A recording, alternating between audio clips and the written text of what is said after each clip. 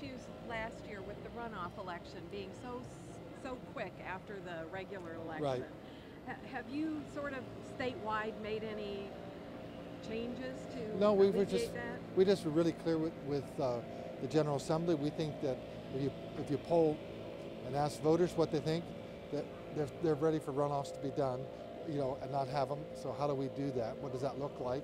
And if you ask the election workers, large majority of them would like to see us eliminate runoffs.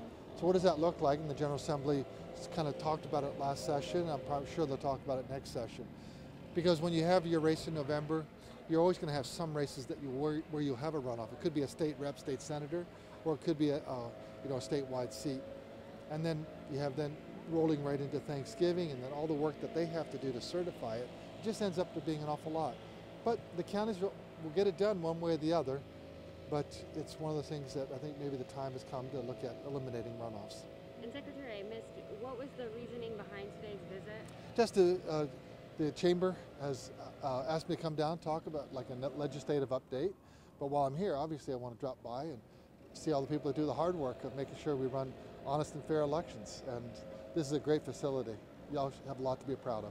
Can you talk to me about what you're looking to reform next in Georgia? What do you want in place before the 2024 presidential election? I think we're in pretty good shape legislatively, and really this last session was pretty much does it for the next cycle, because when you come into the next session, it'll be 2024, and to get something passed and in place, I think it's probably won't happen next year. So it's really every other year when you can look at any kind of modifications, updates, further improvements in state law. So we're really excited that what we did get in place was we got funding for additional electronic poll pads. So that is really speeding up the process of checking in voters. We had last session, the county, last election, when we had those in place for the counties that already had them in place, we were getting reports that we were checking in voters in under a minute.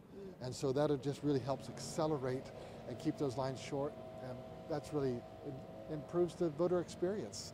So we're very voter centric. Also, you now get time off work for early voting, and we think that's really important. Right now we're seeing about 65% of all Georgians are voting early, and so whatever we can do to help, voters, get time off so that they can vote, and that was a bill that we wanted to support also. So we think we're in good shape for 2024. We're expecting very big turnout numbers next year. And so when we see facilities like this, we're really excited that we think that we'll be able to handle whatever is thrown our way. They put a lot of effort into transparency in this building. How important do you think that is moving forward to sort of combat all the rumors and conspiracy theories? I think whenever you can have additional glass and transparency, whatever, going through the process, I think it just gives voters that they can ask a question and they get it answered, so it's very transparent. Because I think what we've shown is that, we're going to have an accurate results, and that many people will be disappointed in that, and that other people will be happy, and we don't know how that's going to go. If we look at Governor Kemp and I were reelected with really strong margins, and obviously Republicans were very happy, and maybe the other side wasn't. And then likewise in 2020, it was cut the other way. And so we want people to understand that we have, and that's why we are actually, the leader in election integrity throughout the entire country. We're ranked at the top of the ranks, #1 for the cleanest voter rolls, but also we have honest and fair elections. I have a personal question too. Why did you decide you wanted to be Secretary of State? Well, I'm an engineer, also a business owner, and really when you look at the office of Secretary of State, first of all, we want to get new voting machines, and I think it's really important that we have something with a verifiable paper ballot so we can audit any race, so that's what we have now. So it is really doing something, and engineers like to do things and set goals and accomplish those, so we did that. But also, since I'm a licensed structural engineer, licensed civil engineer, also licensed general contractor, licensing reform, and that's why this past Monday we formed a commission, the Georgia Works and Licensing Reform Commission, because we license a lot of things, and can we reform that process to really speed it up so we're not, putting in impediments for people to enjoy their profession. So that's one of the things, and securities and charities, making sure that whenever people give money to a charity, it truly is a charity and it's not a scam. And so we've strengthened a lot of that, and we're really grateful for the work of our securities division. but really focusing on making sure that those were honest charities, making sure that the money gets out to the mission field.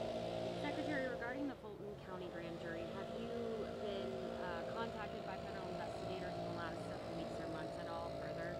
No, I think that right now those things are processes that are going on, and they don't tell us what they're going to do, and all that. We'll just wait and see, like you in the press. And I've got to ask, Trump was on a CNN town hall. He once again denied that he called you asking for votes despite the recorded phone call, and he's also still being critical of Georgia's election. What's your reaction to that? Well, I basically said at every point that he raised, we've disproven it. But he said in his phone call that there was 5,000 dead people. When they actually litigated and sued us, they said there's 10,315, and we found a total of 4. He actually paid for a report, and the company's called the Berkeley Research Report. That company, when they did their report, paid $600,000. It's reported. They said there's probably like 25 to 50 dead people. So 4, 25. Well, our number's right, but no one was ever talking about thousands of people. They said there's 66,000 underage voters. There were 0. Every single allegation that was ever raised proved to be false. And what it really did is, unfortunately, it started tearing apart our social fabric. And I think what really it gets down to at the end of the day, what people are looking for, they're looking for integrity. Because I think integrity matters, it counts, and it also works. I think we just saw that up in Kentucky. Kentucky Secretary of State Michael Adams was just won with 65% because he pushed back on some of the fraud and some of the myths that were raised there. And I appreciate his courage. So there's a group of us that are pushing back because we know that integrity does count, and integrity always will work because most people are good. And most Americans have integrity, and they're looking for someone that mirrors their values. And that's why I'm really excited about what I see in Coweta County and what I see throughout the counties, but also at the state level. We get the job done. Now, if you want to fuss about Washington, D.C., I might join you on that fussing. But here, we actually accomplish it. We balance our budget. We could do it all in a 40-day session. And here in the Secretary of State's office, we made a lot of improvements over the last 4 years, and we'll continue to look at how do we improve the lives of our fellow Georgians.